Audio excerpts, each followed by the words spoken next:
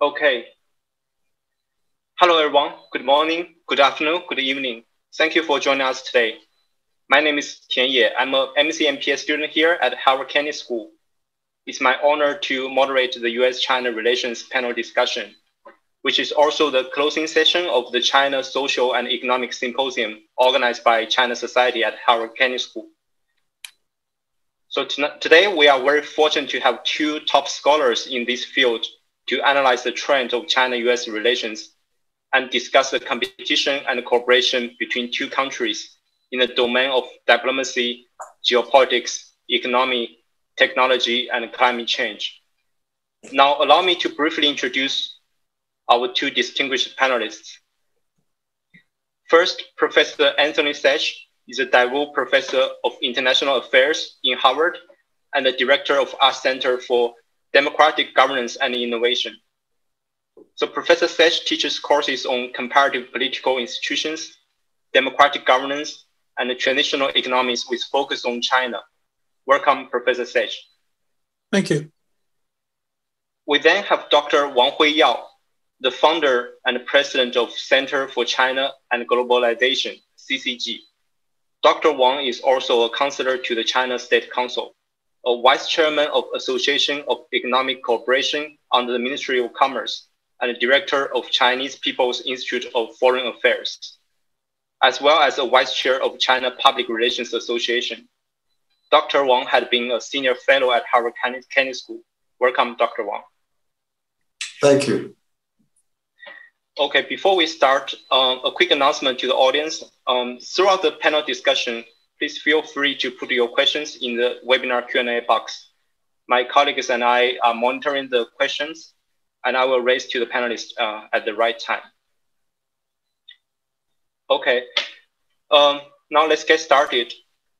So talking about the China-US relations, it's probably fair to say that the relationship has reached an all-time low since the two countries re-established diplomatic relations in 1979. It seems that the confrontation now outweighs the cooperation on many fronts. In 2019, in a speech at the US Council on Foreign Relations, FBI Director Christopher Wray labeled China as a whole of society threat, and he called on the United States to respond with a whole society approach.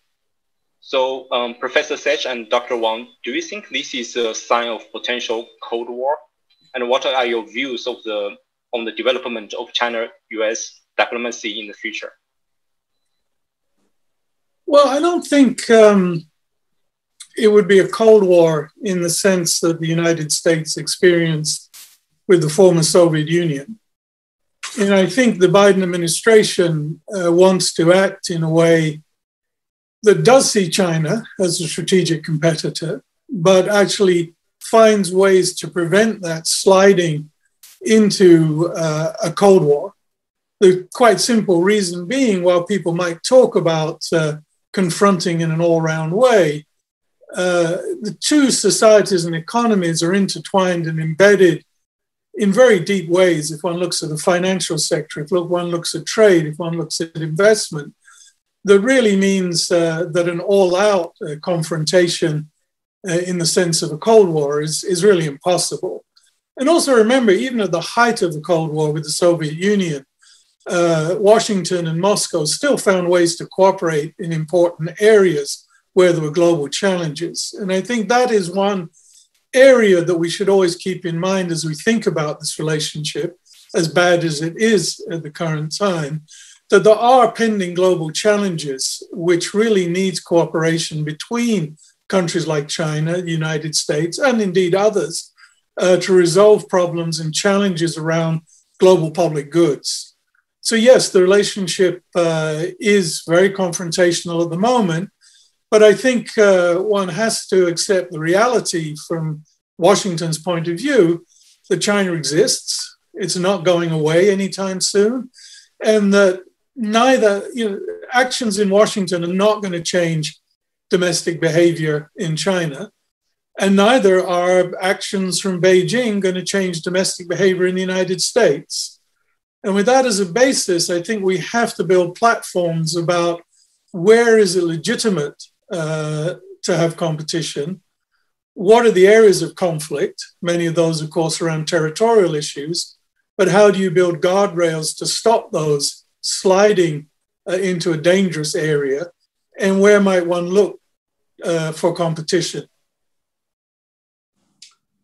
Thanks, Alvin. I think that absolutely, I agree with what Professor Saich just said, and it was really not a coincidence. I mean, that Professor Saich actually shared quite a few viewers. That actually, I had a dialogue with Graham Allison, with Joseph and I, and of course. Now with Tony, three very famous Harvard professors. All of them actually don't think the Cold War is a better energy for Sino-US relation. For example, Graham Allison said this is impossible. If you have a Cold War, we can be dead or over. So that is not really acceptance. I mean, for the contemporary internationally so intertwined world, particularly between China and US. I had a talk with Joseph and I just 2 nights ago, and he really thinks that Cold War was not the right way to use it because nowadays it's different with the Soviet Union era or Cold War era, or so that we shouldn't really push for that because it's there's so many things we are already among each other. We are already interconnected. I mean, Graham Allison even said we are linked twins, you know, we can't live without each other. So I mean, now Tony is being a famous Chinese professor. I know Tony for over many years. He has really done a great contribution to the Sino-US relation and exchanges, and also for the Sino-US training activities. He's the pioneer for that, for the high-level exchange executive trainings, of course. So he knows well. So I agree. I mean, this is not really a best way to describe it.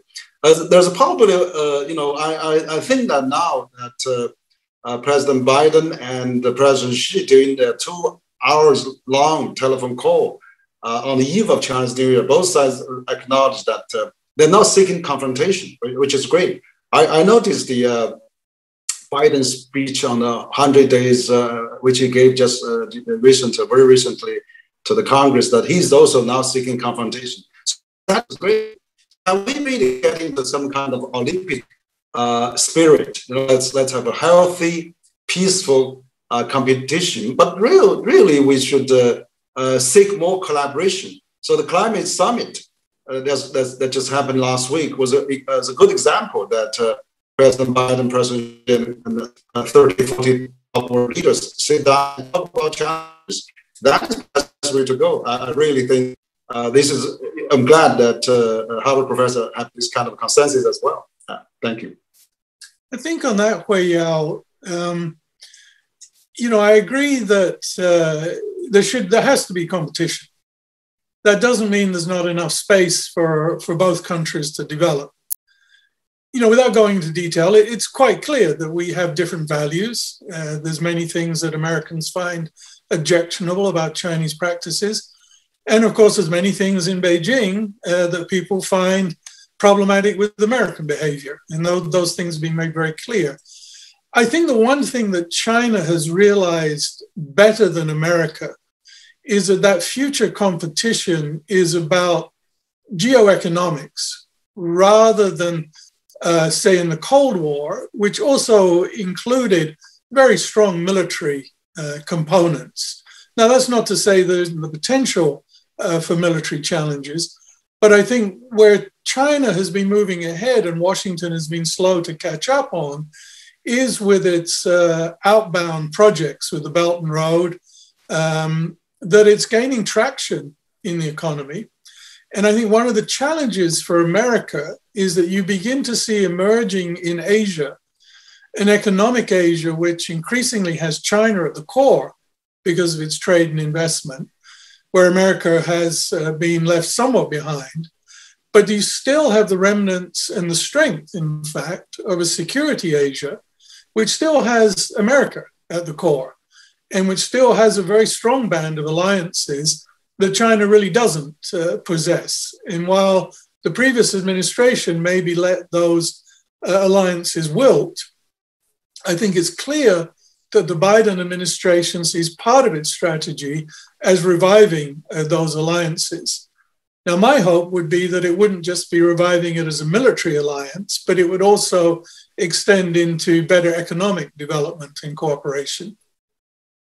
Yeah, great. Yeah, that's right. That's exactly probably we should work on. And China actually now is seeking more economic collaboration with the region. For example, they signed RCEP just last November, and they signed, and they're trying to join CPTPP. Also, it's an Asian Pacific trade, future trade scheme. So exactly, ASEAN is already become a large trading partner with China. Of course, geopolitically, as you said, they are more probably still rely a bit on the US on the balance as well. So I was really hoping that as time goes on, and the Asian and ASEAN and Asia Pacific really become a big market, and China can be a really major contribute to that. Maybe we can stabilize the situation, and we're playing less geopolitical. Even for the Quad, maybe we could make it more economic rather than strategic or military based. So you're absolutely right. Yeah, I do think that it was a major error from the United States' part not to disengaged from the TPP process, because it would have kept the United States with a strong role in the Asia region. I mean, I can see the logic, I can see the arguments why, and it's also debatable whether a Biden administration would go back into that particular agreement, given that Hillary Clinton also ran against it in 2016. But as you sort of begin to suggest, it does set a challenge for many of those countries in Asia. And my sense is, pre-pandemic, traveling in the region, that most of those countries did not want to be put in a position where they had to choose between China or the United States, or at least they did not want to be pushed to choose publicly to make a choice. And those pressures are not going away at the present time. Yeah, we really did US and China work together with the pandemic. You're absolutely right, yes. Yeah, talking about Asia, based on RAND cooperation, one central question about the long-term strategy competition between US and China is which country has more influence in the Indo-Pacific region. So since President Obama proposed the Pivot to Asia strategy, the conflict between China and the US in this region have intensified like day by day. So Professor Saich and Dr. Wang, what's the nature of these conflicts in your opinion? Is it possible for China and the US to achieve their respective strategy goals in this region under kind of peaceful conditions in the future? Do you want to go first this time, Huiyao? Okay, thank you, Tony. Yeah, no, I think that China is of course in the last several decades growing quite rapidly, particularly economically wise. And for example, ASEAN has already become the largest trading partner. And even for India, I mean, there was a lot of Chinese companies doing business in India. For example, Xiaomi was in India and then become, in 3 or 4 years, become the largest mobile provider for India market as well. So I see an enormous potential for the economic cooperation. Yet I think China does suffer a disadvantage. Is that China is neighboring 14 countries, 15 countries, and U.S. basically has they have a geographically very friendly Canada, maybe Mexico on the other side. It's not really as complicated as China, but I think China is still doing it's okay. It's trying to have this 1 plus 10, 1 plus 10 plus 3. So China is seeking with ASEAN, with this free trade, but also is talking with Japan and Korea for the free trade as well, FTA, and of course India was I think probably before the pandemic, China, India, and a few years back still relatively good. Moody was visiting China, and then President Xi visited New Delhi. I think what has happened in the last few years is driven quite a bit by this negative sentiment. I think really dominated by the U.S., where I think they've been really depicting China as quite negatively. Of course, China probably also responds sometimes very strongly to that as well. So there's caused some concern, I think, on neighboring countries. But I think in the long run, China is always a peaceful country. China never colonized any place. In the 100 years before Columbus discovered American, Zheng He has led 7 times expedition as far as to African or South Asia. China never stayed there. So in Chinese philosophy and culture-wise heritage, China is always a peaceful, neutral, middle ground kind of a country.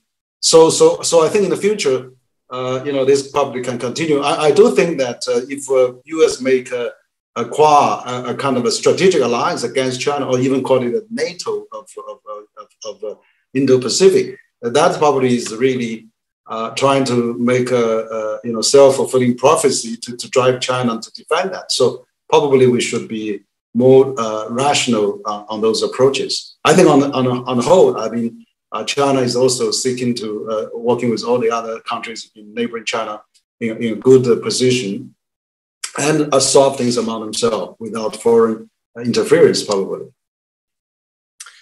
Yeah, I think Obama's was more of a pirouette rather than a pivot. It didn't really sort of fully turn to Asia. I think, though, to sort of understand Washington's perspectives, I agree with Huiyao that, China has not, taken other areas, other countries over militarily. It hasn't had that kind of colonial expansionism.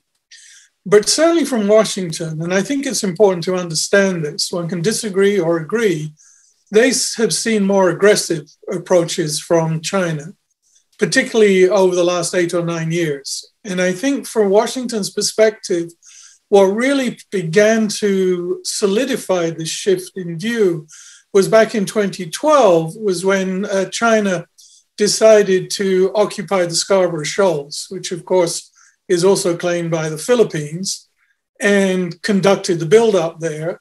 And even though China had signed on to the Law of the Seas, it rejected those findings. And I think that gave an impression in Washington that China was beginning to engage in more aggressive actions in the maritime areas. I think it also created concerns among some of the Southeast Asian nations about China's intentions. So, I agree with much of what Huiyao said. I think if you look at it from Washington perspective, it looks a little different. And then, of course, we know there's very significant differences about Beijing's actions in recent years in Hong Kong. Are they abiding by agreements that were made back in the 90s? And of course, what is seen as more intimidating behavior towards Taiwan. So again, it depends where you sit, the way you see these things. And I think from the US, it gives a different picture. And one can understand, what is called the wolf warrior diplomacy, the more aggressive defense of Chinese actions. It doesn't play well globally for the most part. And I think if you look at a lot of opinion polls in different countries, again, that has created concern and in some cases declining popularity. And I think it's something that China is going to have to adjust to over time, that China now is a global power and it has to behave like a global power. And so, behavior that appears could be taken to be seen as threatening will not go down too well. Falling back on the 100 years of humiliation. Yes, that's true, but is that what you want to hear from a major global power moving forward? So I do think both capitals need to adjust their rhetoric and behavior. Yeah, I think so. That one of the disadvantages China has is that 90% of the international major media outlets are in English, which influential. And also, America also quite dominant on those narratives. And so China still has a long catching up to do in terms of trying to explain itself better, and of course also to let people to see what will come out eventually. I mean, China. Even for the neighboring of China hasn't really caused any major conflict for recent history. So I think that people may speculate, and but the problem is that U.S. has been sending their aircraft and fleet frequently to the South China Sea and the Taiwan Strait. Very often. So that is really where I think China also felt has been threatened as well. China hasn't sent any people to Caribbean or military exercise in those regions. So I do agree. Both country and both capital needs a lot of dialogue, need a lot of communication, and better sorted out their misunderstanding, and then really let people in the region to sort them out as well. Yeah. Yeah, and again, I think it depends where you sit, the way you see it. And obviously, Washington interprets those things differently. But if I was sitting in Beijing, and if I looked out and looked around, I would think, yeah, this gets pretty close to containment in terms of alliances that are being built around me. But just one comment on the media. It's true, yes, of course, much is English. I think one of the things that the propaganda authorities in Beijing need to kind of get to grips with is the kind of language and the kinds of approaches which might go down well in China don't go down so well in the English-speaking communities.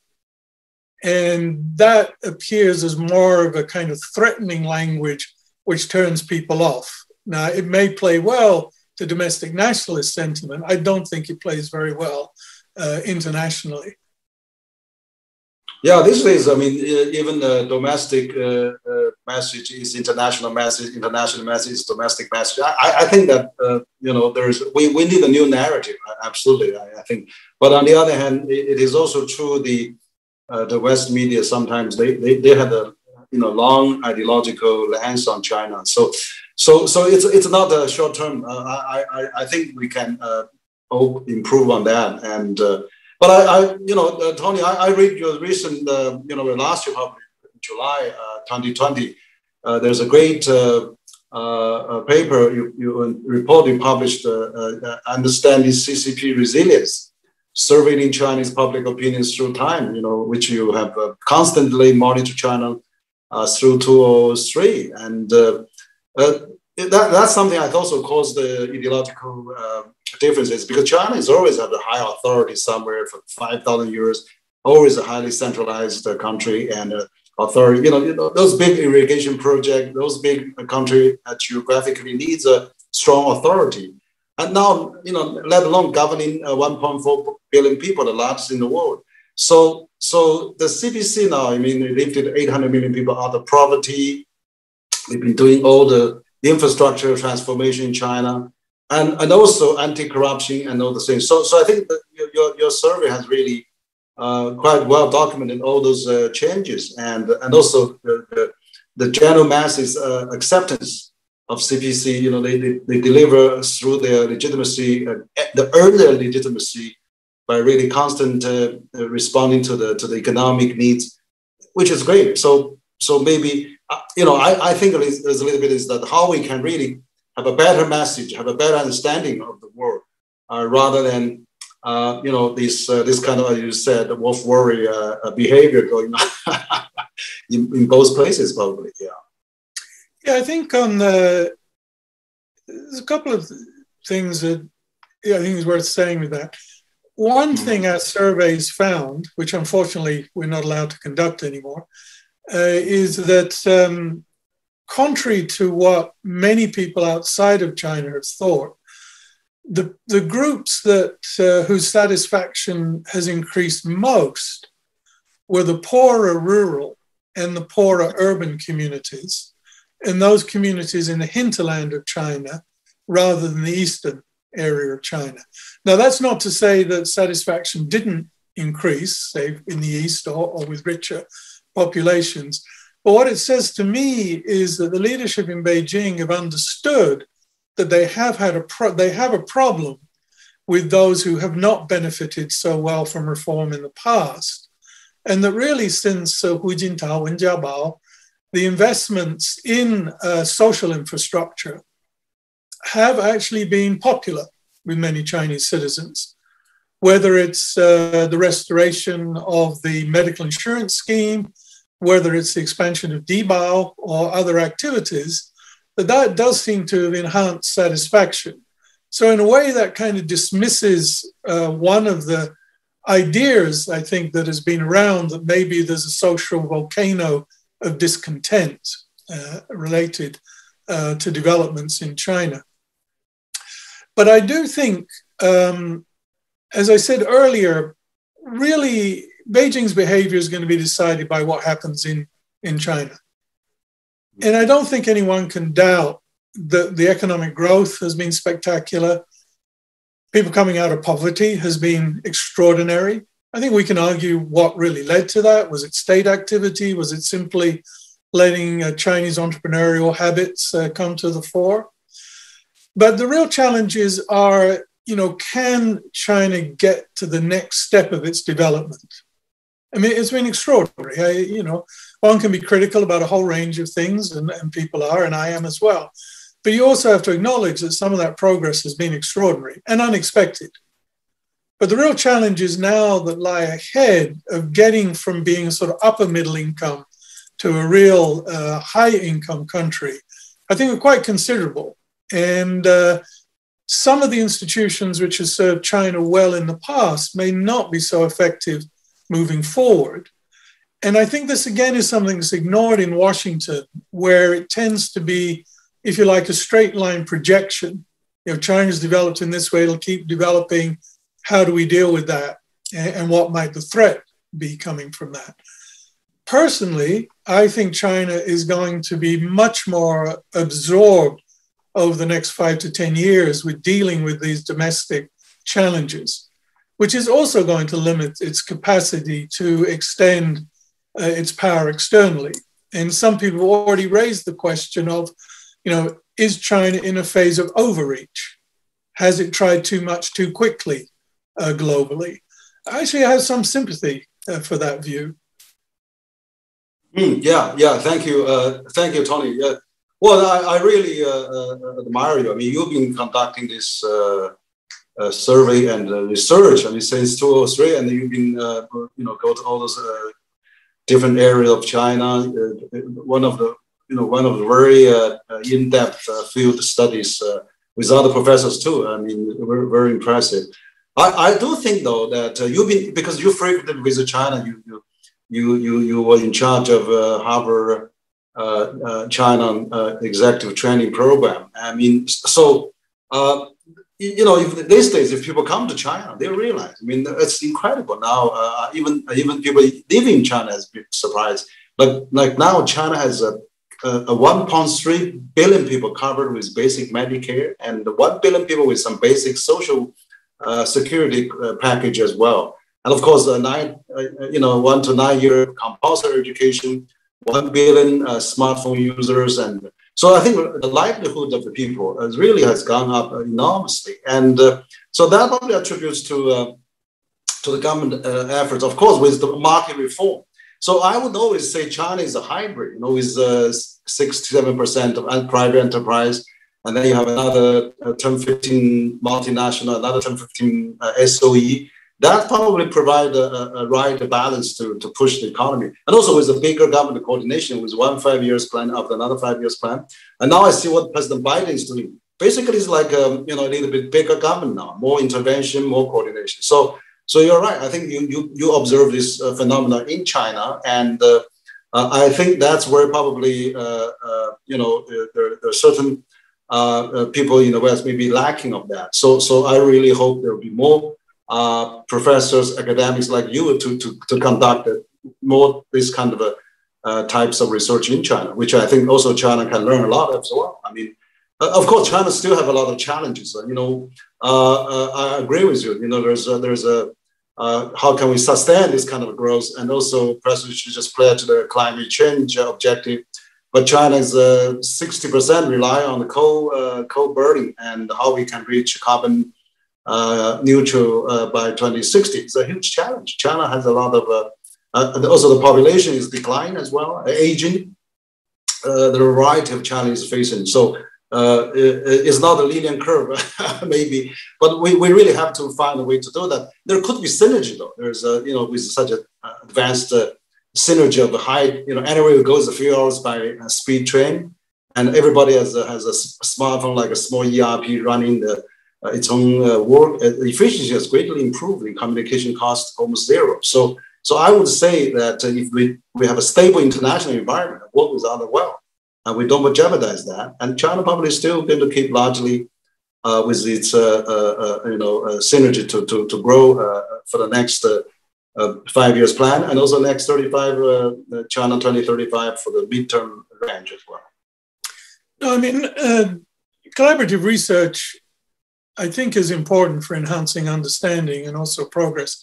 I mean, Harvard has had for, 25, 30 years, very good collaboration precisely around questions of air pollution, climate, and so forth, which has, progressed significantly over that period of time with colleagues through Tsinghua. And I do hope that those kinds of collaborations are able to continue.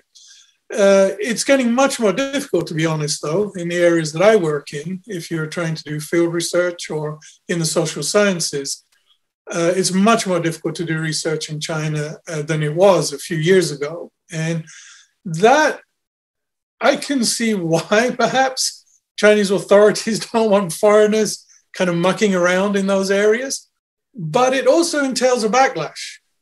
I mean, it also entails less, if you like, hospitable, less favorable views of China amongst academics because of that process. It also occurred to me, another thing as you were talking, Huiyao,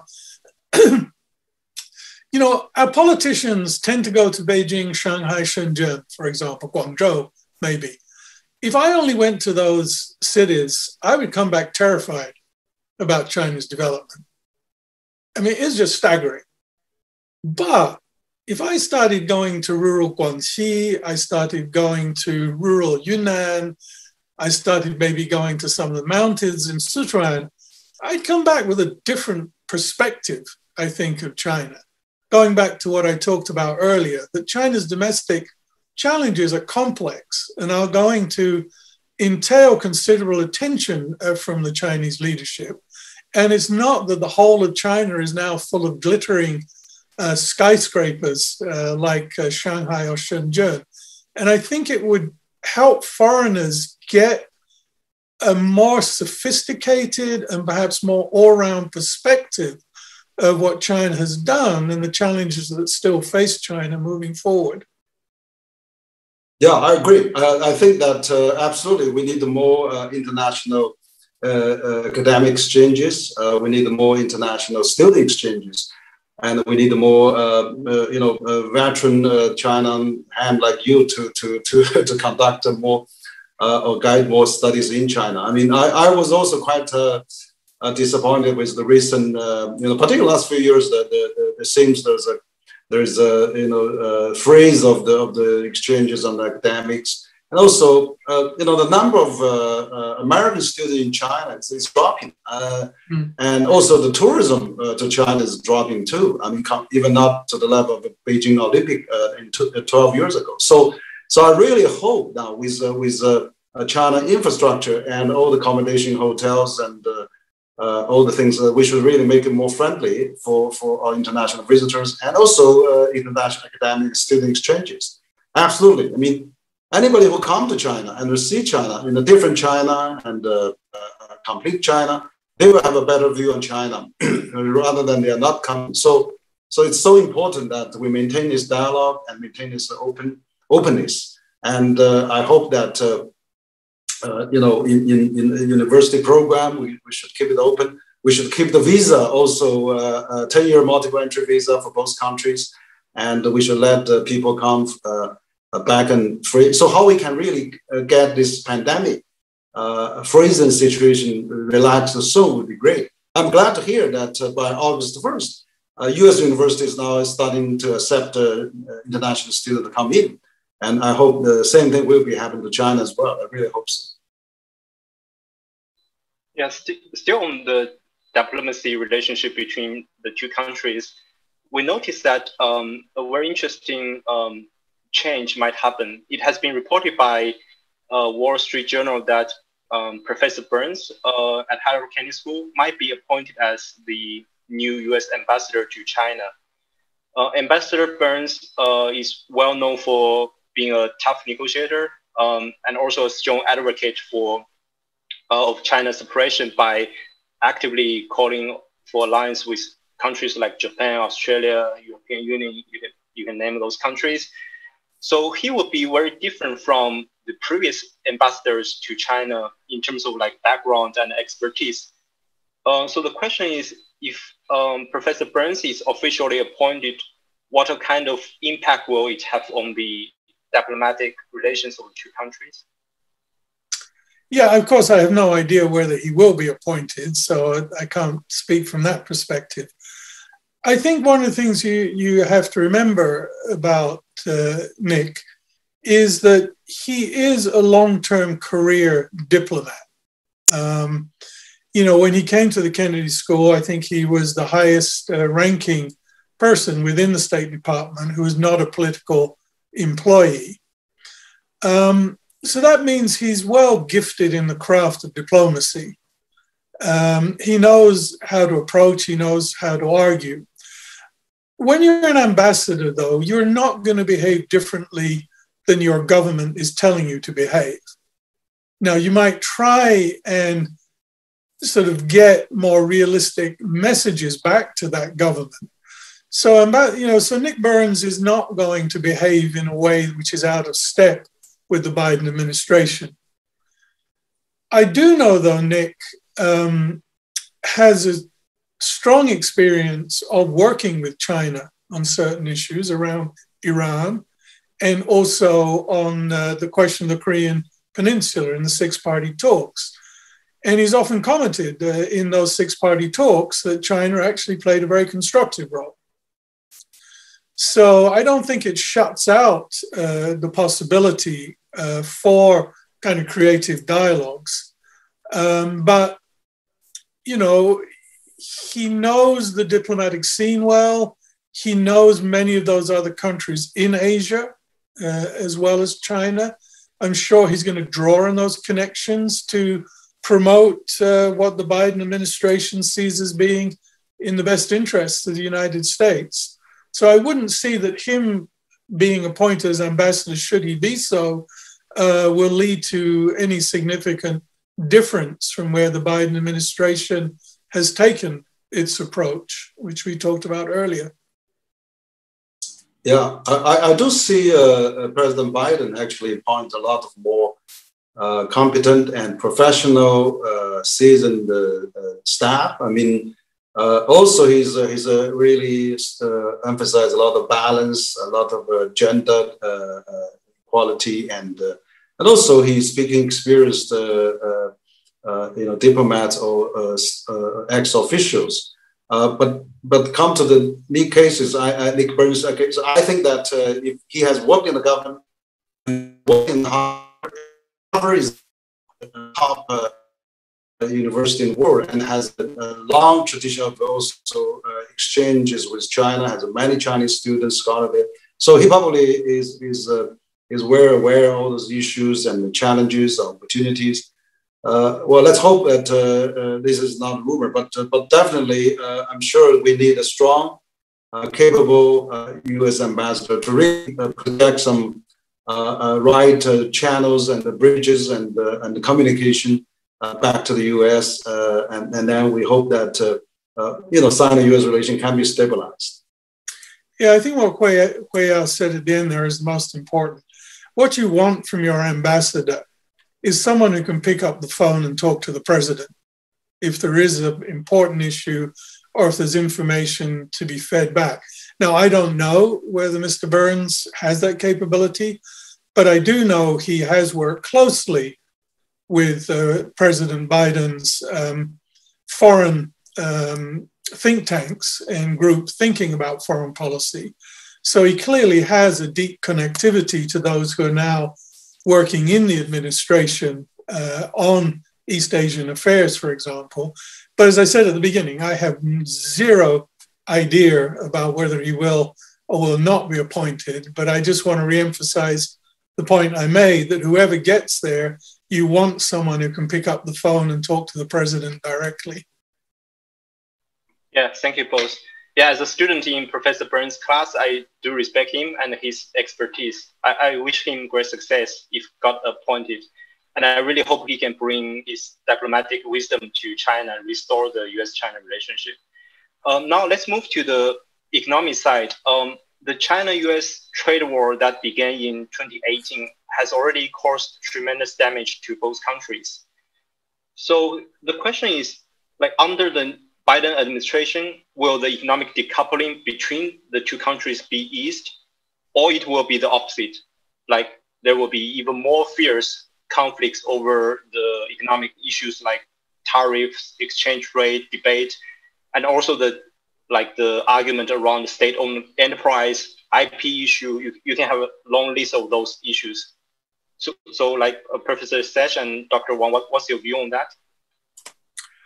I mean, first on the trade war, it's clear in statements have been made that they're not going to lift yet the tariffs, which was imposed by the Trump administration. Personally, I find that a little bizarre because there is no real evidence that shows they've been beneficial to the US economy and perhaps have been even detrimental to the US economy. So why do you want to keep in place a policy which is actually detrimental to your own country? I don't really understand that. I do understand it in a political sense that the Biden administration does not want to be seen as being weak, and they would be attacked, I think, if they lifted those tariffs.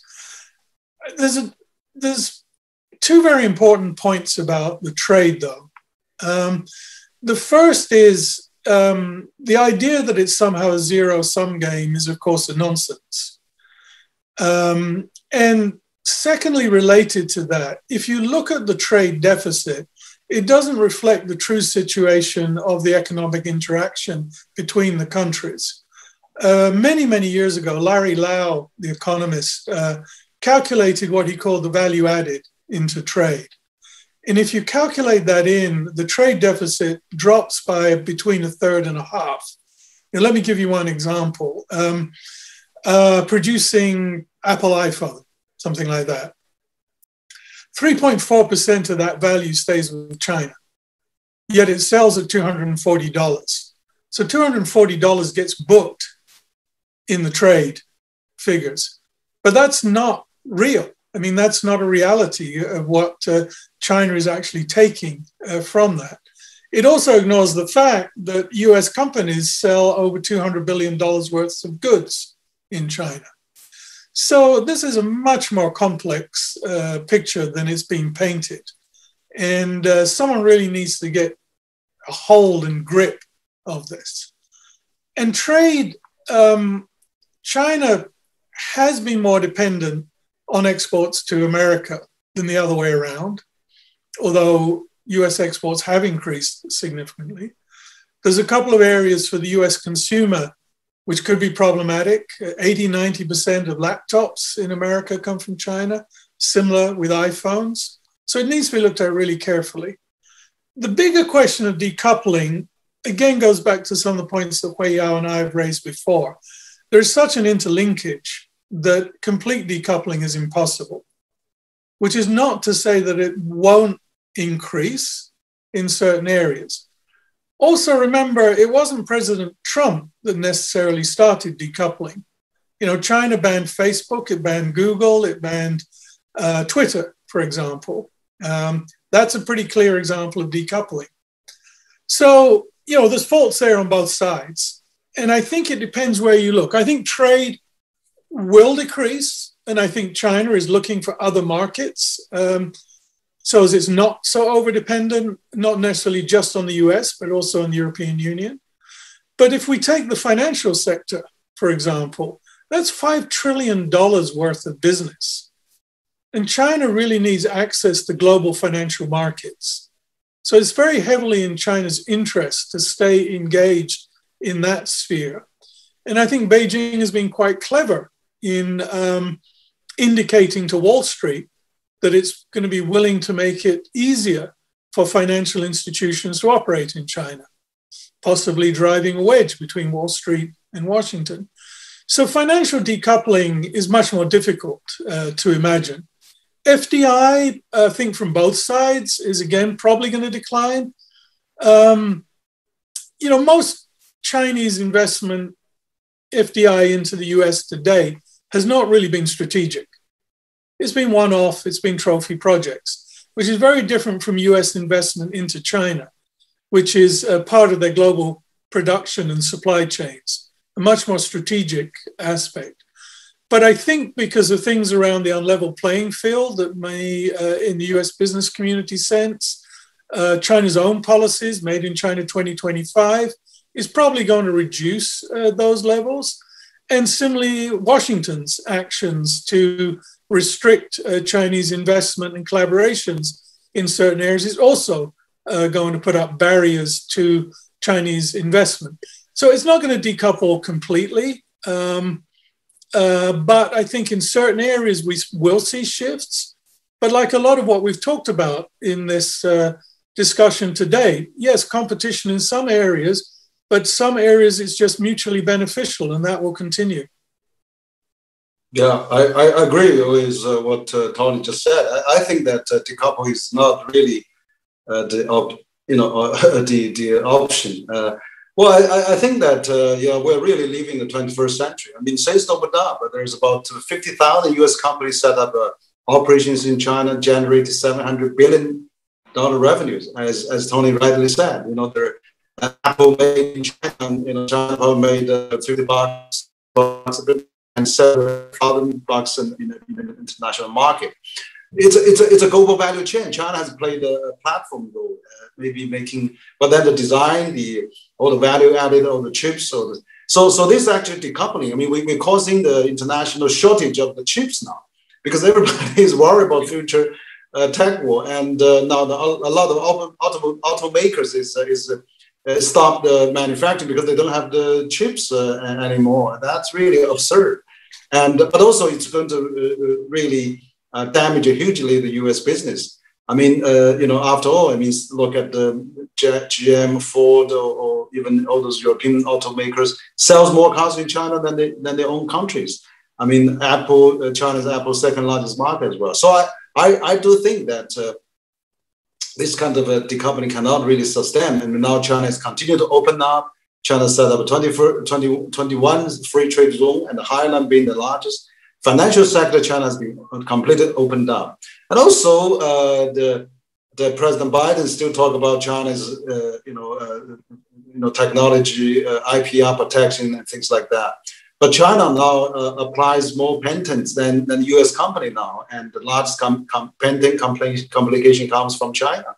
Chinese company have the same desire, not even less than the international and U.S. companies. So I think things can be really addressed. And China wants to jump TPP, CPTPP now, which is designed by the U.S. for a higher standard, IPR and intellectual property, and also SOE reform and environment standards, and also, of course, data flow and labor rights, what have you. So you see, China is not afraid of changes, and China wants to do that, and WTO reform too. So I really hope that we come back to this kind of platform and talk and negotiate and then set up good examples for the rest of the world, because I think the trade has really benefit all countries. As Tony also said, I mean, the trade, I read one of your articles, that trade has from US to China since China joined WTO has gone up 500%. That's 5 times. So China has actually, GDP has gone up 10 times since China jumped. It's good for both countries and for the world. So I really hope that will follow, those economic rationality, and then let's move from get aside those geopolitical, which I think are going to damage both countries in the long run. Yeah, I think one of my colleagues, Bill Overholt, I think has made a very valid point.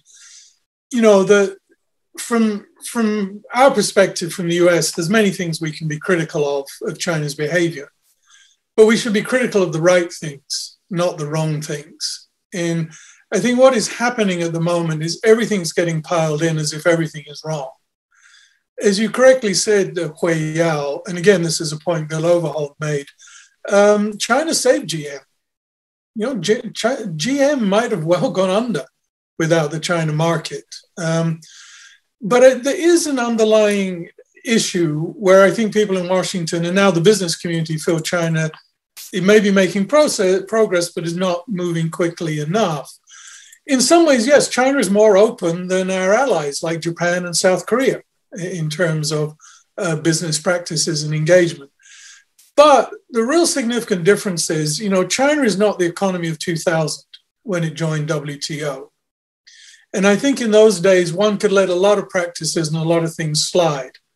And now when you fast forward to 2021, where China is such a huge economy, can it really still operate under the principles in which it joined WTO, which gives it some elements of developing country status, some elements of developed country status.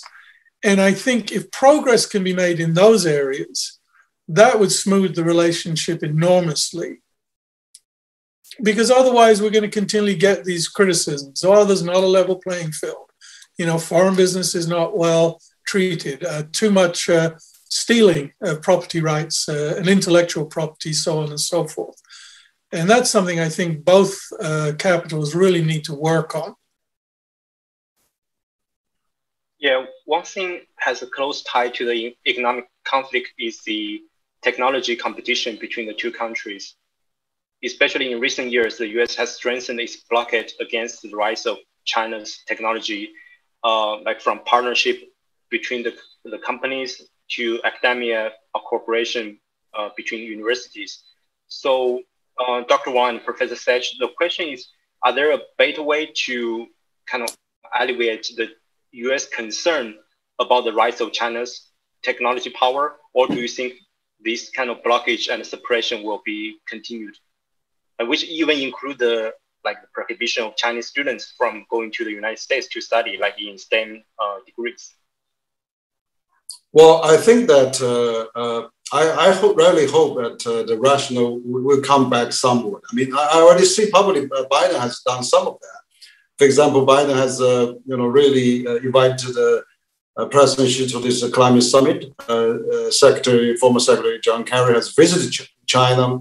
The senior official has met already in the last 100 days, twice already. And also that, China is really working towards, still very positively to help, facilitate the dialogue.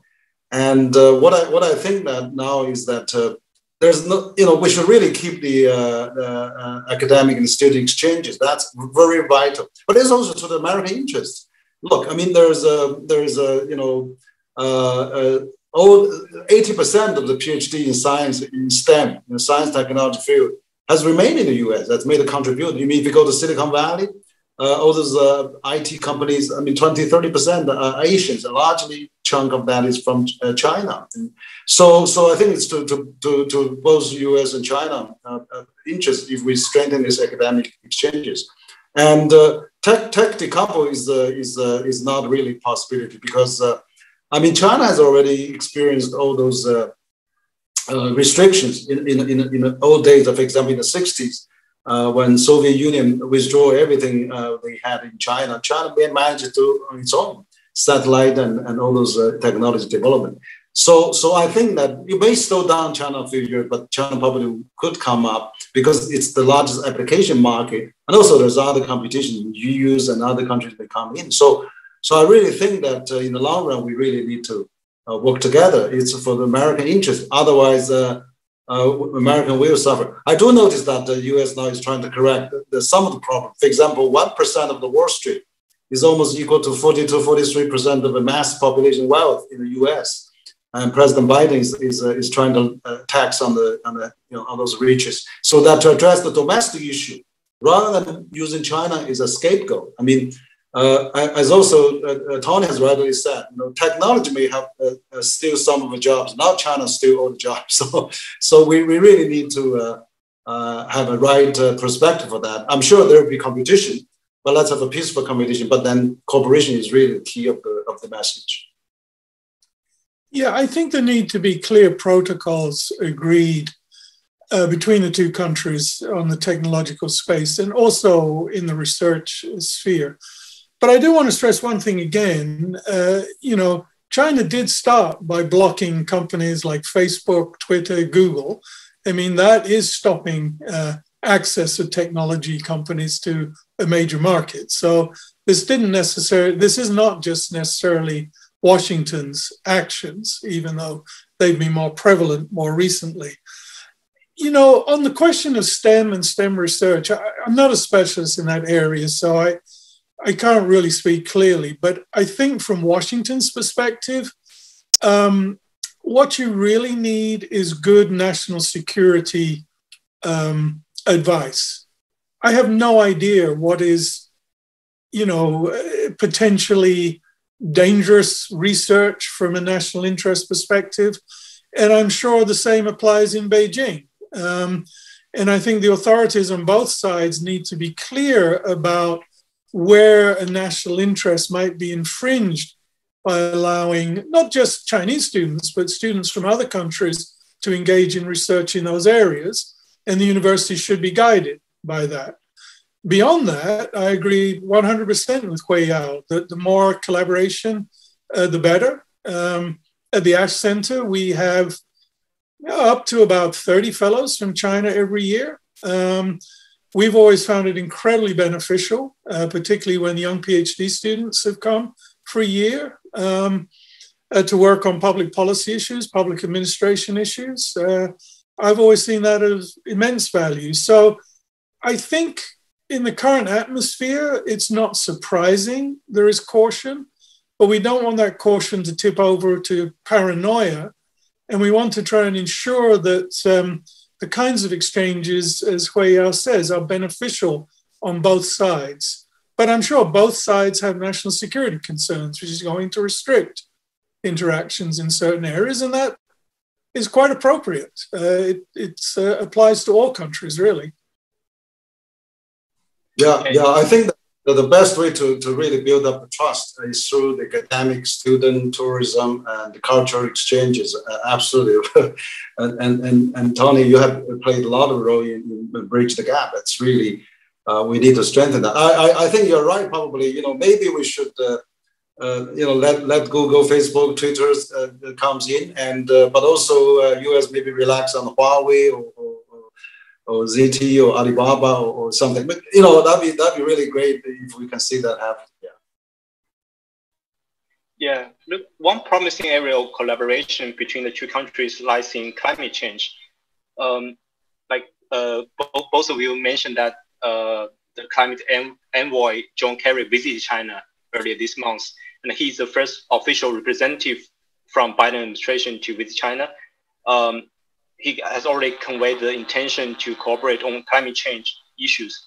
So, however, many scholars are still worried that the potential cooperation would be affected by the overall Sino-US conflicts. Just cautious time, we don't have enough time, but can you quickly comment on this one? What's your views on the climate change cooperation? Yeah, I mean, it always has been one of the obvious areas for potential collaboration. It falls into what I talk about as being a collaboration on new public goods, where the existing norms and institutions are not settled. And I think those are areas where China and the US and other countries can collaborate, areas of global commons like climate change, global engagement with natural disasters, global regulation for some of these tech and other areas we've talked about.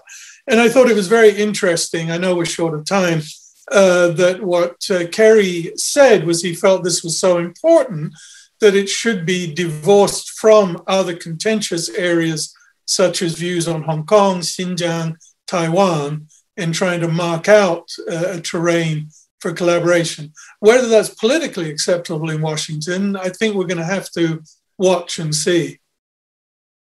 Absolutely. I think he's doing the right thing. I'm quite impressed with the former Secretary John Kerry, I mean, the special envoy now for President Biden. I met him last year, February, at Munich Security Conference. He came to a CCG roundtable and he was giving a great speech then. He talked about, the similar idea as Tony mentioned. I really think that given the current very negative sentiment, I mean, President Biden has done something like having a 2-hour-long phone call with President Xi at the eve of Chinese New Year. He stopped also using the ethnic or nationality language to refer COVID-19 virus, basically stopped banning using the China virus.